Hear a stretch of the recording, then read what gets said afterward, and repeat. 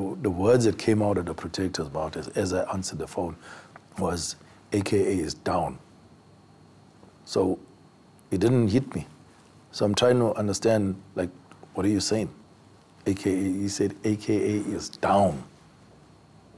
AKA's bodyguard speaks out.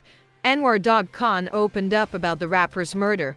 Protocol was breached. On 10 February, Kiernan aka Forbes, a popular rapper, was murdered outside Wish restaurant on Florida Road in Durban in the presence of his team and bodyguards. The incident involved two gunmen who opened fire in full view of CCTV cameras and also killed celebrity chef and author Tabelo Tibbs Matsoan. In an interview aired on 21 March on the E.TV show My Guest Tonight with Annika Larson, AKA's bodyguard Anwar Dogg Khan discussed what happened that night in his absence. Dogg, who owns the Pentagon Group bodyguard service and had been protecting Aka for the past 8 years whenever the musician was in Durban, was already booked to provide security to us rapper Boss Bass Hamid during Aka's final visit to the KwaZulu-Natal city. He assigned one of his employees to protect Aka in his absence. Dogg has provided VIP security for several international stars, including Oprah Winfrey, Snoop Dogg,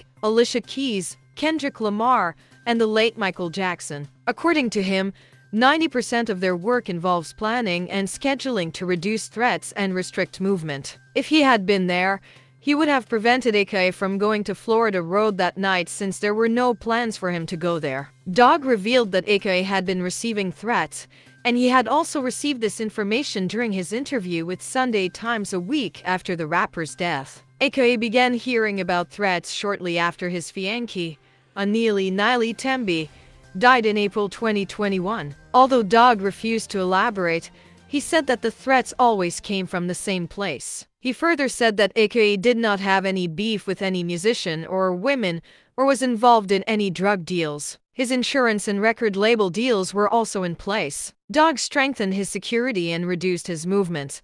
And even with all those restrictions, AKA would fly in, go straight to the performance, and then go straight back to either a private jet or take a late flight straight out of KwaZulu-Natal. Is there anything you could have really done to change that?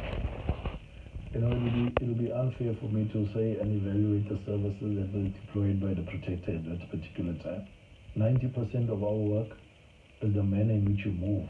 It's your planning, it's how you pre-plan, and how you schedule your timing and your placing of yourself as a person. If I know that at a certain time or whatever that and a certain place that you're going to go to, I would recommend not to go.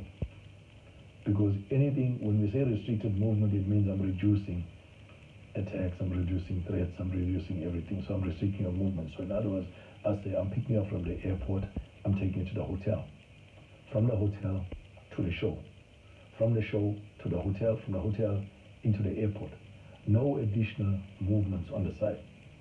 In my absence, protocol was breached.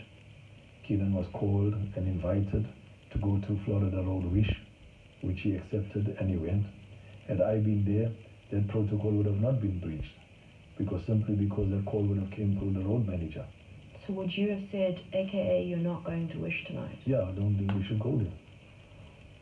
We are not going there.